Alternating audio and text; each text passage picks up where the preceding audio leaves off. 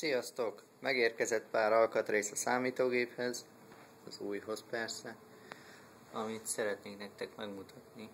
Pontosabban ki is csomagolom őket, hogy lássátok ti is.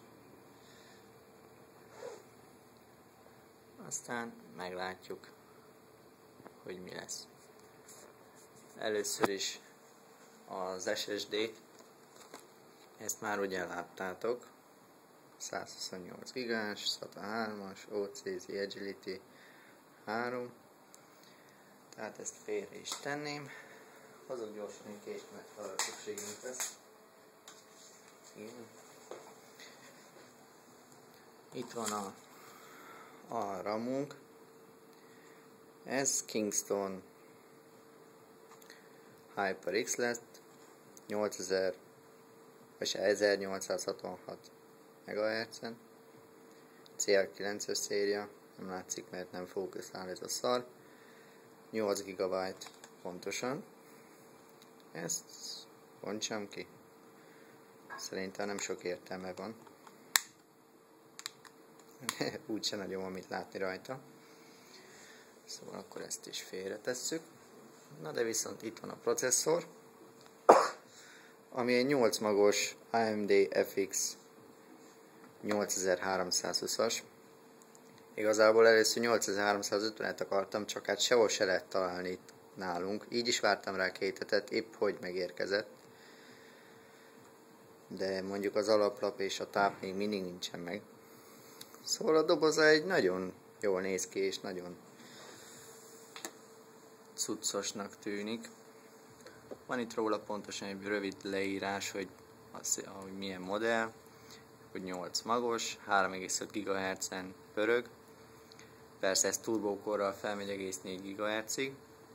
16 megás totál cache van. Black Edition, nem tudom mennyire látszik.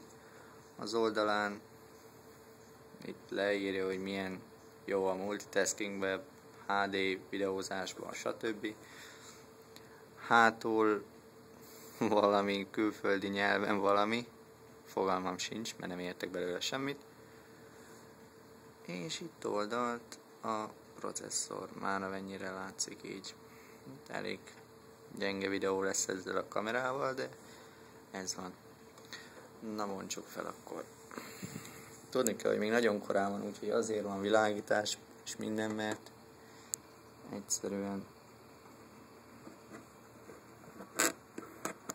sötét van még, de azt hiszem működött is. Egy pillanatra leteszem. Igen.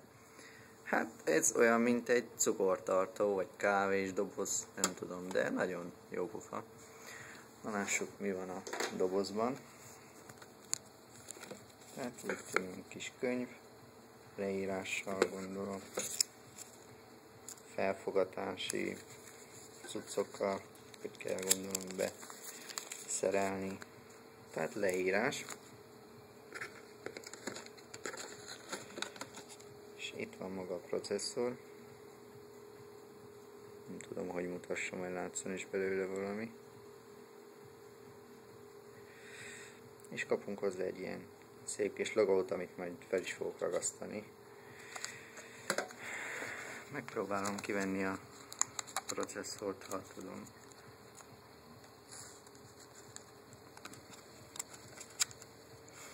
Pillanat.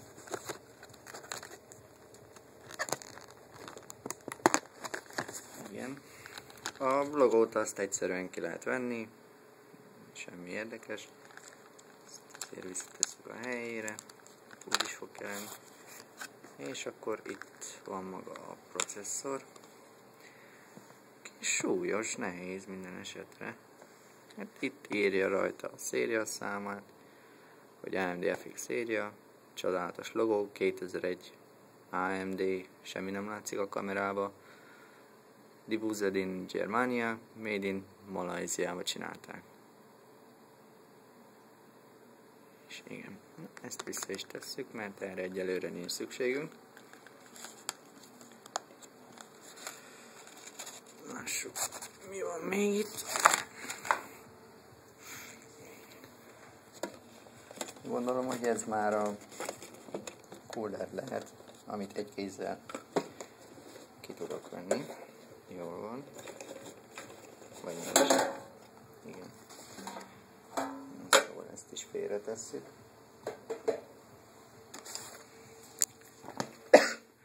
Kicsit meg vagyok fázva, szóval elnézést a sok kölgésért, stb. Na, éppen egykezes munka. És egy elég masszívnak tűnik ez a cooler. Szóval ez így néz ki. Hát egy béna AMD logó van rajta, de ezt az AMD-től el is várja az ember. És ez a hűtő elég masszívnak tűnik viszont. Persze be van csomagolva szépen fóliába, nylonba. Gondolom, hogy ne legyen koszos vagy valami. De ahogy látom, pasztát nem adtak hozzá, amivel ragasszuk rá a processzorra. Pedig elvileg anélkül nem nagyon használ. Szóval itt van ez is. Hát nem tudom. Azt mondták, hogy nagyon gyenge a hűtése.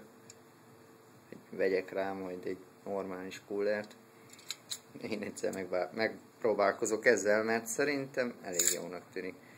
Max ez a ventilátor kicsit kicsi. De meglátjuk. Na, mindjárt jövök a többi videóval is, addig is sziasztok!